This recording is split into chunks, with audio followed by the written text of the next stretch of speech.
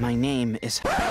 No, wait. Don't tell me. I got it. Jonathan? Hunting Palismen has been one of the most anticipated Season 2 Owl House episodes due to the fact that not only would Luz potentially be getting her own unique Palismen, but the Golden Guard was going to be focused on more here than in any previous episode he's been in. And let me tell you, it's my new favorite episode of the season. I feel like I've said this at least 3 times already since Season 2 began, but can you really blame me on this one? The first thing touched on in this episode is Golden Guard's relation to Belos. He calls him Uncle and wants to help his condition even if it means using wild magic to do so. As I'm sure most of you have realized prior to this episode, Belos needs the magic from Palismen to stay alive/sane. Very similar to how Ida drinks her elixir to prevent the curse from taking over. Also very possible Belos himself is cursed in a sense, hence why his body doesn't look normal whatsoever. There's definitely a boatload of parallels between Luz and Ida's dynamic with Belos and Golden Guards throughout this episode that I'll go more into detail about. Needless to say, I love when parallels are done like this. It gives me slight Deku, All Might, and Shigaraki All For One vibes. I live for that stuff. According to Belos, wild magic is what wiped out his family/their family, so he doesn't want Golden Guard messing with it, even if it has the potential to help Belos. Instead, he just wants Golden Guard to find more Palismen, which he does, but just steals the hand-me-down Palismen from Hexside, which includes Luz herself and the little one-eyed cardinal from the promos. Due to Kikimura's attack on Golden Guard's blimp, both he and Luz crash land, forcing a temporary alliance to get the Palismen back from her. From what I took from this episode, her motives seem to be related to not getting enough attention from Belos as Golden Guard, believing she deserves more, and she's willing to have her hand dragon kill him and frame it as an accident to get this recognition. Also, that hand dragon wasn't actually her like I had initially thought in my promo breakdown. Golden Guard eventually goes after Luz after she refuses to hand over his Palismen. During the chase, we learn he can't perform any magic without it, and once he and Luz officially form their temporary alliance to get the Palismen back, the two of them bond a little over wild magic literature, to which he lets Luz know he was born powerless, much like a lot of his ancestors. But Belos found him one day, gave him the artificial magic Palismen, said the Titan had big plans for him, so he joined the Coven. Now why would someone like Golden Guard, who is a Boiling Isles native, be a powerless witch and have ancestors that were powerless? Definitely doesn't have anything to do with Philip Woodabane, aka the only other human to live on the Boiling Isles during the 1600s. Couldn't be.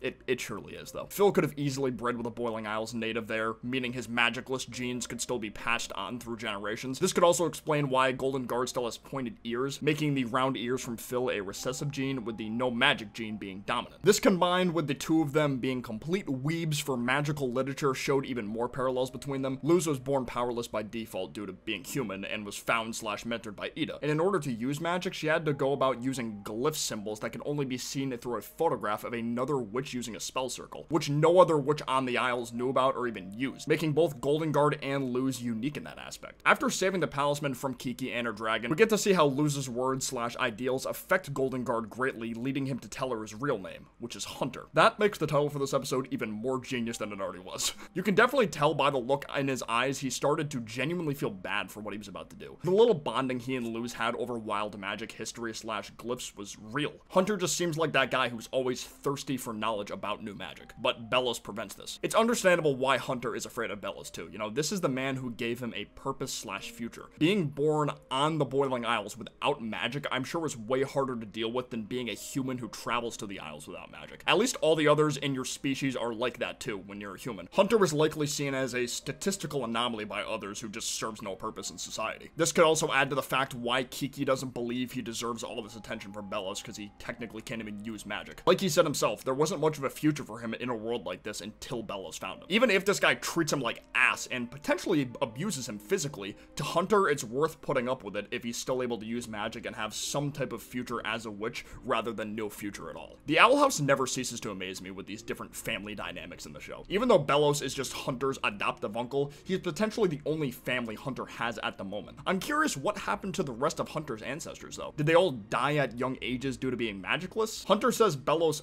found him, so I'm trying to figure out what that means exactly. Was Hunter an orphan, or did Belos simply take him away from his birth parents after seeing his potential with the Titan? Speaking of Belos, I'm starting to think it's less likely that he's related to Phil after watching this episode. Although Belos has a similar Palismen to Hunter that may also use artificial magic, Belos can clearly still use powerful magic without the use of the Palismen, let alone even using his hands while doing so. How did Belos even make a Palismen that uses artificial magic anyway? What does artificial even mean? Like a human science tech kind of artificial? But if that's the case, Belos could still be the one related to Phil. Like, how insane is it that each time I see Belos on screen, I just have more questions about who he is than I did the previous time? Can't forget the Cardinal Palismen choosing Hunter in the end rather than Luz. Luz is still trying to figure out what she wants to do as a witch, hence why she didn't use the Palistrum tree wood that Ida found her right away. However, Hunter seems to have his goals set in mind. Learn more about wild magic so he can help his only family. It's pretty clear to me that Belos doesn't care about this kid and is just using them to further help his goals, but it's still the sentiment that's there. You know, Hunter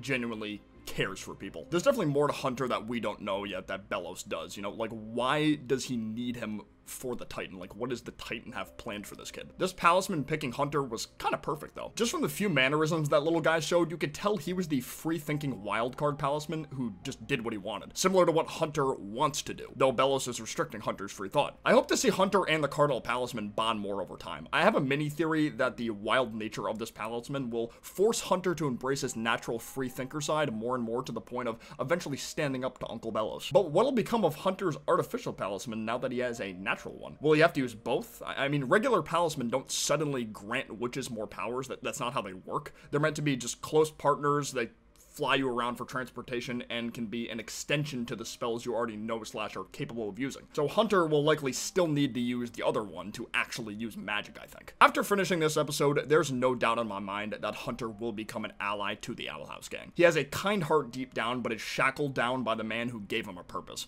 and he doesn't realize how toxic the environment has become. I'm hoping more interactions with Luz and this new Palismen help him realize how messed up everything is. Man, talking about this kid never gets old. I've been seeing comments lately asking if I'm ever going to make a video about Lumity, and I actually do have something about them in the works. I'm just not 100% sure when it's going to be out, but it's gonna come out, don't worry. Of course, if you enjoyed this video, be sure to leave a like down below. It helps me out a lot, but for now, I will see you guys next time. Peace out, take care, bye-bye.